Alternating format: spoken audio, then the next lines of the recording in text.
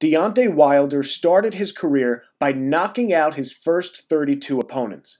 One time, at an ESPN promotional event, he knocked out a burrito mascot and said that he thought there would be more cushion. Deontay Wilder is so powerful, he once knocked out a guy without even touching him. 10 years later, upon losing his first fight ever, guess who Deontay hired to be his lead trainer? Yeah, that guy.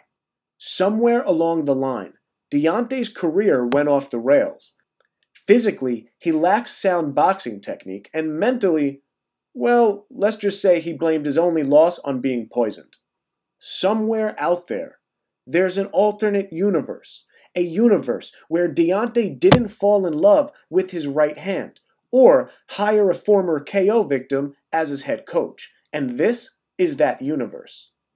In this series, we're going to rebuild Deontay Wilder from the ground up in Fight Night Champions career mode. Here's why you won't want to miss this series. First, I've turned up the AI's intelligence to 100. I've also turned up the boxer power and physical damage meters almost to 100. This assures that when punches land, they'll actually count, just like in real life. Which leads me to my next point. Every fight, instead of just ruthlessly looking for power shots, I'm going to treat it as if I'm actually Deontay Wilder in that ring, and I'm going to implement the strategies that us fans have been saying that he should implement for years. I'm importing all of the real fighters that were already in the game in addition to the following created fighters: James Toney, Michael Moorer, Andy Ruiz Jr., Victor Drago, Tyson Fury, Biggie Smalls, Chuck Liddel, Ken Norton, Curtis 50 Cent Jackson, Henry Cooper, and like I said before, all of the boxers that are already in the game. I also scroll down to light heavyweight, and I get Logan Paul and Tommy Fury, along with Andre Ward, just in case they ever choose to move up. Alright, now let's get started with the career mode. After a solid amateur career, Deontay's coach has entered him into an amateur tournament. If Deontay wins this tournament, he will earn his coach's blessing in turning pro. For the purposes of this video, we're only going to watch the last 2 fights of this tournament.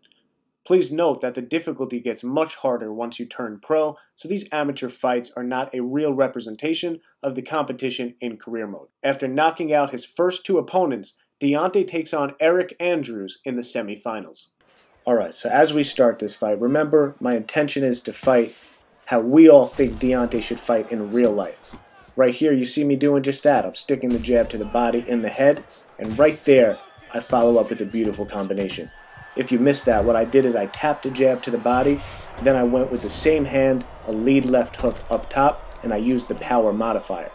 In this game, especially on the hardest difficulties, they'll reward you when you not only switch up your combinations, but when you switch up where you use your power modifier. So right here, you see me get a little overzealous. I'm throwing the 2-3-2 combination. I'm going hard against the ropes, trying to get that quick knockout, get into the finals match quick and easy. There you see a rear uppercut, left hook combination. That's a great combo to use when you're on the inside. And then again, I do that same jab to the body, except this time I go with a regular rear straight up top. No power modifier needed. And right here, you see me pause the game and check the settings to make sure that it is indeed on not only the greatest of all time, but that the computer offense awareness and defensive awareness is turned all the way up. In case you're thinking, hey, maybe the power modifiers are a bit too strong, I tested this out on the hardest difficulty with real boxers, not in career mode, and it works out great every time. And as you'll see later in this career mode, it's actually just that they make the amateur fights too easy. It's not that I have the power turned up too high. Scheduled for 4, this one is expected to be a thriller. When you list all the intangibles, topping that list is what he has. Green's without a loss in his career. Yeah, that 0 means that he just hasn't learned how to do that, how to lose. And he doesn't want to begin tonight. The Brown Bombers showing that walking stick right now, utilizing the jab.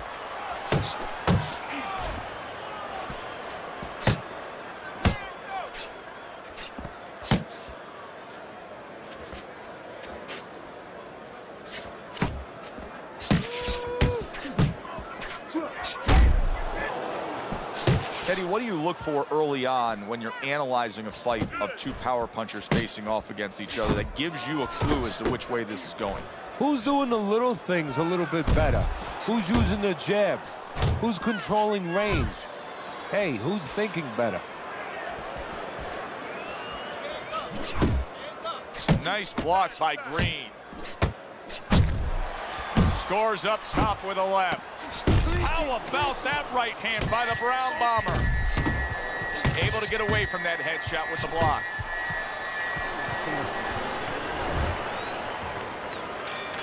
All the eyes are on him to start this round. Green's legs look just a little shaky, but keep in mind, he barely survived that last round.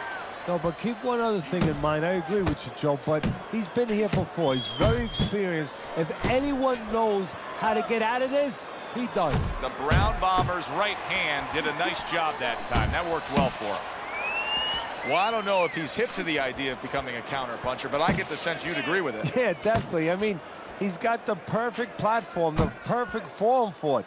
The guy's walking in right now, not moving his head much. He can time him, he can counter him.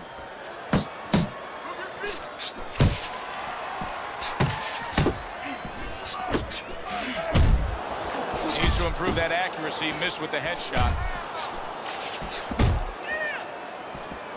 How about that left hand? Green's hurt by a superb hook. He is not in good shape. He could be on the deck in moments. Solid late goings here of this round, and he goes down. Can he survive it? 1, 2, 3, 4. That has the sense of a flash knockdown there. You can see he's not too damaged. His opponent better be careful. He's still got a live guy opposite him. Oh, yeah, he definitely does. And believe me, the best indicated that he didn't really hurt him, his opponent's not coming after him. He knows that he's okay. He knows that that wasn't one of those big shots that really debilitates a guy. This is a defense.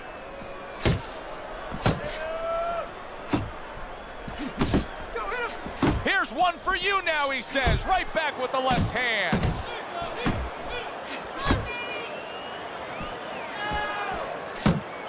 Solid right by Green. Green's got to prove a few things here. Number one, he's got to prove to his opponent that he's on good ground after being knocked down in the last round. But he's also got to prove it to the referee, too. Yeah, he does. And his corner. Because his corner, I just noticed, they put that towel over their shoulder. So they know the condition their fighter's in. They know their responsibility, and they're ready to act on it. A well-placed left hand up top.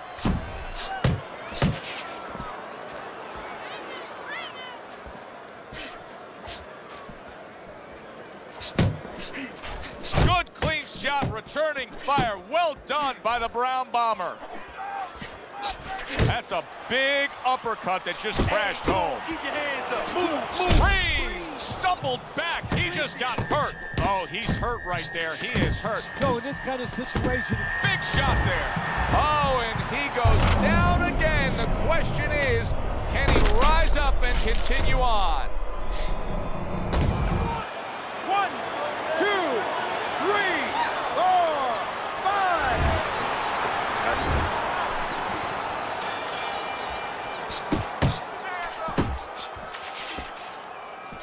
Deep work to the body. Green. Clinch. Little head hunting never hurt. Does it with the hook. Oh, he's hurt. He was hurt right there, but now he's grabbing on. Green stunned, and he is hurt. Did you see that? What a hook to the body, and he is down and in bad shape. 1, 2, 3, 4, 5, 6, 7, 8, 9. That's it. It's over. Fight is Bombers gun down yet another opponent. A knockout victory. For Deontay's first professional fight, his manager has chosen Ariel Gomez. Let's be honest, this is a fight for Deontay to get comfortable in the ring without wearing headgear. Nobody expects the opponent to win, much less even put up a fight. It's every boxing promoter's dream. Let's take a look at how I decided to train Deontay to level up before this fight. you'll see that I went with athletic training all 3 times, and this is mainly so I could increase his toughness.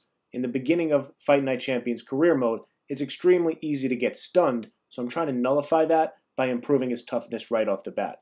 You'll also see me increase his strength by plus 11, the maximum amount, and that's because it's Deontay Wilder. We want him to be strong and true to form. Lastly, you'll see me go back to improve his toughness by plus 5 once more. For all of the other fights, I'm going to let Teddy Atlas and Joe Tessitore do the commentary. However, there's no commentary team in your first career fight, so I'll take their role for now. Alright, so as the fight begins, you'll see me right off the bat, I'm implementing the stepping jab.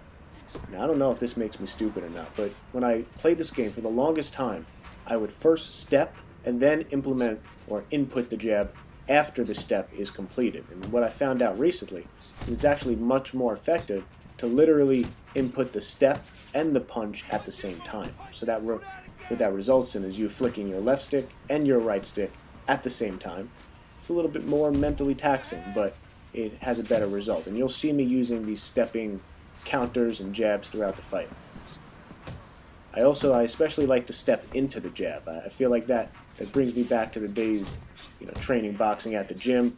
It's one thing to throw that jab, it's another thing to really step into it. And by flicking your left analog stick, like you just saw me do right there, I'm able to step into my jab. Now, if I recall correctly, this fighter was a much more defensively, he prioritizes defense much more than attacking. So it made making this fight an action-packed fight, it made it a bit difficult. But I'm trying to stay true to what Deontay would need to do in real life, which is implement that jab, try to bait his opponent into making a mistake, and hopefully I will capitalize on that soon. By the way, what do you guys think I should do with my trunks? Should I rock his most recent trunks, which he wore against Tyson Fury? They were basically all black with just his name in gold, or is there another fight that you want me to go back to? Alright, let's get back to trying to announce what I'm doing here. So, one thing I didn't show you before is that I was given 750 XP, and I decided to put that all towards his straight right, which made me able to get to that first, or I guess the second level of straight right. What that means, technically for the game, is that it produces a stun, 10% of the time that it lands. I forget the exact number. Alright, so Deontay just made it through his first professional round as a boxer. He's landed some jabs to the body, and now hopefully we'll start to have more opportunities to land that straight right up top.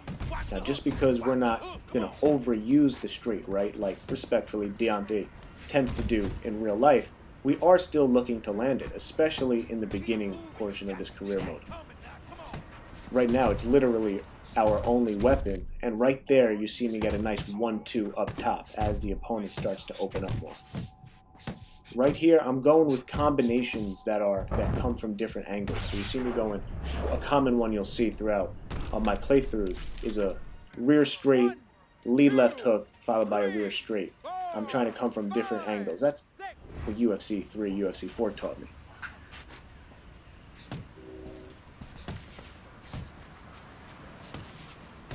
So right here, what I'm trying to do is just plot out my jab, just as I was saying, and it happened.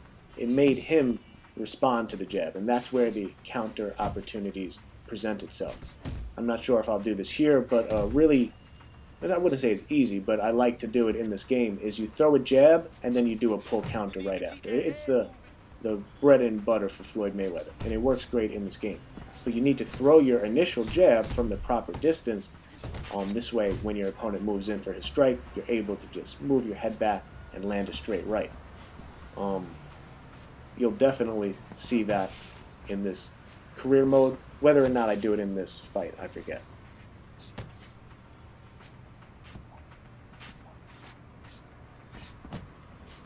Right here, I'm trying to get my distance down. You see me putting I notice in this game, when you leave your guard down, it's more likely that your opponent's going to throw punches. If I were to press R2 right here, put my guard up, my opponent likely would not be throwing these punches. So if you're wondering, am I getting cocky? Why am I leaving my hands down? It's to try to entice him so I could counter him.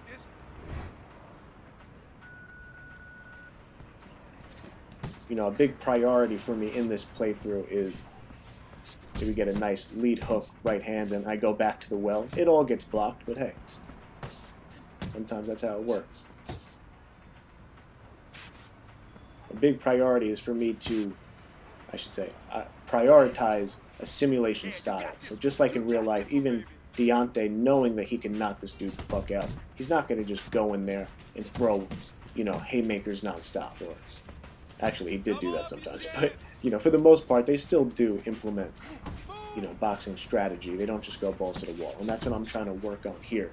It makes it hard when the opponent doesn't throw punches, but that won't be the case in future fights. Okay. There we go. Right here, you see me sidestep in some punches, real nice. I should have threw a counter there, but oh well. We go with the Mike Tyson bob and weave. I got to start utilizing that a bit more. There's some sloppy punches there.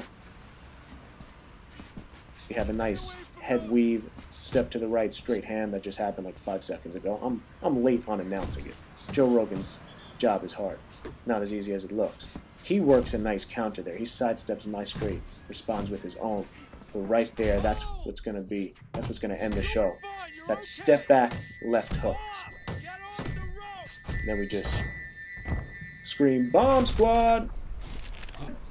as we finish him off there. Right when you saw me do the step back left hook, the step back jab, and the step back lead uppercut, very powerful counters in this game because it's your lead hand, you're stepping back. I don't know, it just works out nicely.